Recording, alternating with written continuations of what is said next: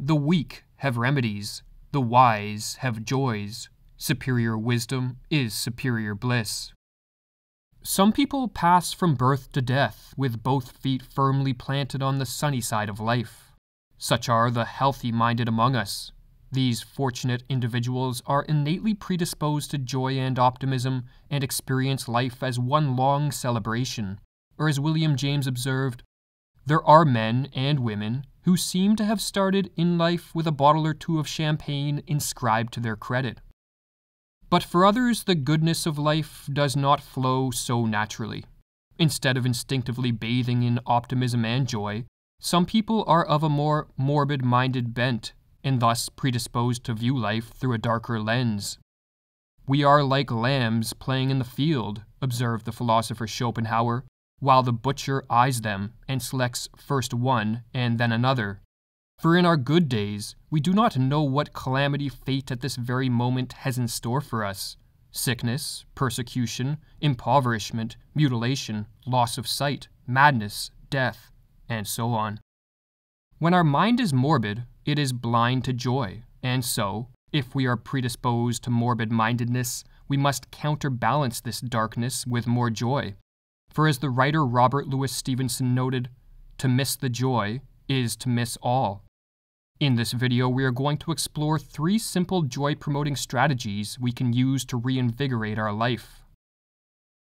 When dark thoughts fog the mind, it is easy to believe we are trapped in a labyrinth, and that a Herculean effort of will is the only means of escape. But this belief neglects the fact that emotions follow actions, that moods reflect surroundings, and that a shift from gloom to joy can be effectuated by engaging in an activity so undemanding that many downplay its therapeutic value. This activity is simply to set aside consistent time to immerse ourselves in the regenerative realms of nature, free from the influence of technology. There can be no very black melancholy for him who has his senses still and lives in the midst of nature, declared Henry David Thoreau.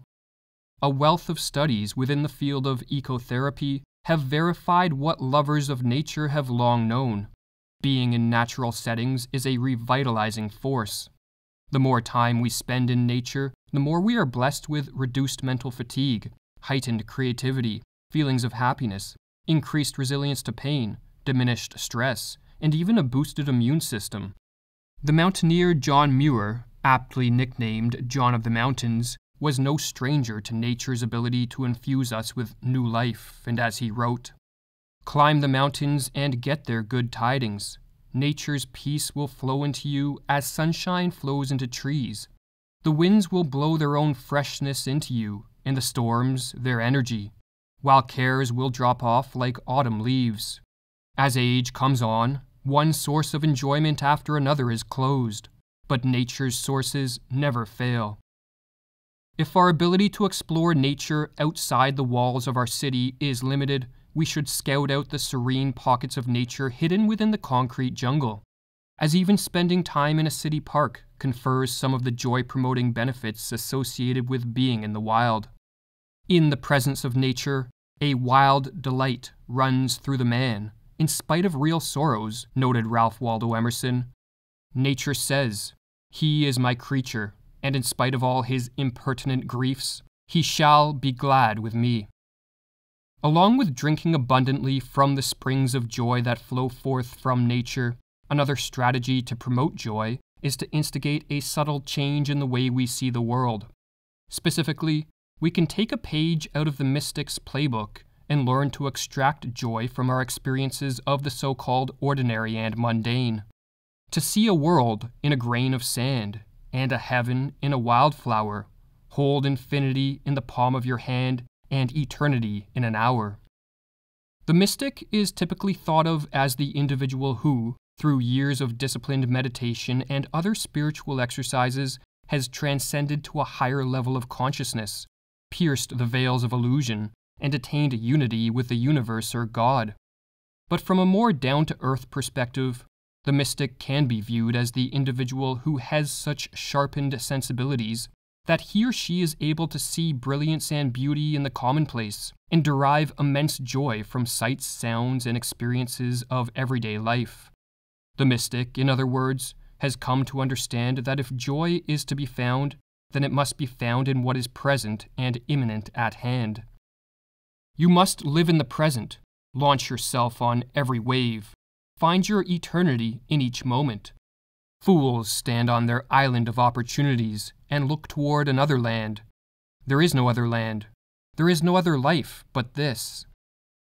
To see life through mystic eyes and find joy in our immediate surroundings, we must awaken to the unfathomable mystery of it all. If we are scientifically inclined, we can facilitate this awakening by contemplating the staggering complexity of life and appreciating how each living thing is a world in and of itself and simultaneously an infinitesimal part of a much greater whole. A universe of atoms, an atom in the universe. If we are aesthetically inclined, we can will ourselves to see the beauty hidden in plain sight in every nook and cranny of the natural world. None of nature's landscapes are ugly, so long as they are wild. If we are philosophically inclined, we can reflect on the question of why there is something rather than nothing, and given that there is something, why it is this, and not something else. Not only that anything should be, but that this very thing should be, is mysterious. The greater our sensitivity to the mysteries all around us, the more our eyes will open to what the philosopher Martin Heidegger referred to as the wonder that this world is worlding around us at all, that there are beings rather than nothing, that things are, and we ourselves are in their midst, that we ourselves are, and yet barely know who we are, and barely know that we do not know all this. With our eyes open to the wonder show of the world, we will be more attuned to joy and more capable of deriving happiness and bliss from everyday experiences.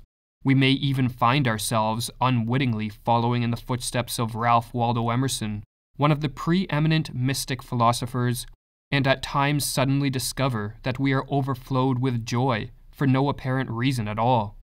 In his book Nature, Emerson described one of his mystical experiences of this type. Crossing a bare common, in snow puddles, at twilight, under a clouded sky, without having in my thoughts any occurrence of special good fortune, I have enjoyed a perfect exhilaration. I am glad to the brink of fear. Spending more time in nature and cultivating our mystic sensibilities are two effective joy-promoting strategies. But these strategies can prove futile if our morbidness becomes so excessive that we adopt what William James called the dust and ashes state of mind. This mindset is defined by the dreadful suspicion that evil and futility lurk behind all experiences, and that the greatest goods of life are rotten with a worm at the core. James was no stranger to this mindset, and as a young man he confessed in a letter to his brother, "I cannot bring myself, as so many seem able to do, to blink the evil out of sight, and gloss it over." In his book The Varieties of Religious Experience, James wrote the following about this morbid state of mind. Make the human being's sensitiveness a little greater, carry him a little farther over the misery threshold, and the good quality of the successful moments themselves when they occur is spoiled and vitiated. All natural goods perish, riches take wings, fame is a breath, love is a cheat, youth and health and pleasure vanish. Can things whose end is always dust and disappointment be the real goods which our souls require? Back of everything is the great specter of universal death, the all-encompassing blackness. Fortunately, there is a joy-promoting antidote to this dust and ashes form of morbid-mindedness, and it is to go on what James called a moral holiday. On such a holiday, we do not go anywhere physically. We simply stop caring any longer. We let go of our burdens, relax, and grant our conscience a rest. We relinquish the struggle with our morbid thoughts and emotions and, in the words of James, become genuinely indifferent as to what becomes of it all. James cites numerous anecdotes and studies which vouch for the efficacy of this approach, the wisdom of which is captured in the parable of a man who found himself at night slipping down the side of a precipice. At last he caught a branch which stopped his fall, and remained clinging to it in misery for hours. But finally his fingers had to loose their hold, and with a despairing farewell to life, he let himself drop. He fell just 6 inches. If he had given up the struggle earlier, his agony would have been spared. In Varieties of Religious Experience, James explains in psychological terms why taking a moral holiday can stimulate a reaffirmation of life. There are only 2 ways in which it is possible to get rid of anger, worry, fear, despair, or other undesirable affections. One is that an opposite affection should overpoweringly break over us, and the other is by getting so exhausted with the struggle that we have to stop. So we drop down, give up, and don't care any longer. Our emotional brain centers strike work, and we lapse into a temporary apathy. Now, there is documentary proof that this state of temporary exhaustion not infrequently forms part of the conversion into a more joyous state.